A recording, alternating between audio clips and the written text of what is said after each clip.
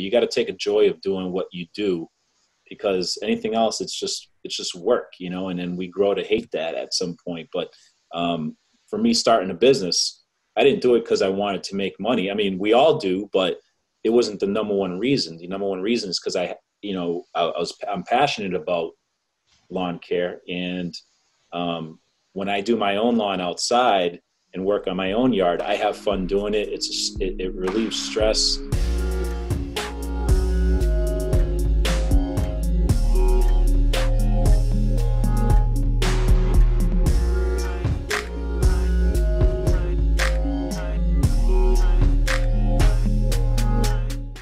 And through our research on Instagram, we actually saw that you wanted to make a little bit of a shift in the new year towards putting out content, whether it was podcasts, YouTube, or blog posts. Have you chosen which avenue you want to go into yet?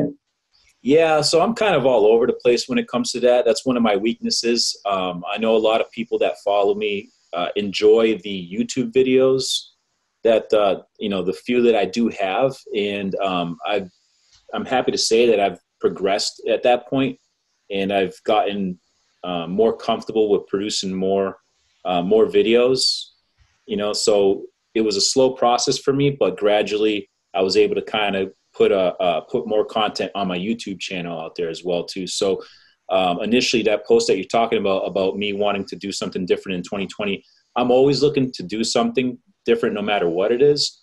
But I know 2020, a lot of people have kind of been going towards the direction of putting out podcasts, and I listen to them. I still, to this day, as we speak right now, don't know if that's something I want to do, but it's always an idea in the back of my mind. It's something that I'm, potentially maybe down the road I could kind of get into. But as far as like being able to offer different types of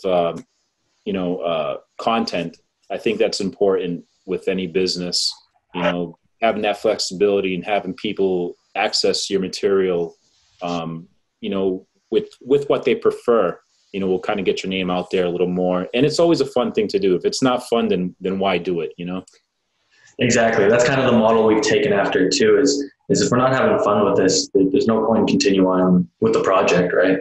Right. I think that's something that could be used in life in general. You got to take a joy of doing what you do, because anything else, it's just work, and then we grow to hate that at some point. But for me, starting a business, I didn't do it because I wanted to make money. I mean, we all do, but it wasn't the number one reason. The number one reason is because I'm passionate about lawn care. And when I do my own lawn outside and work on my own yard, I have fun doing it.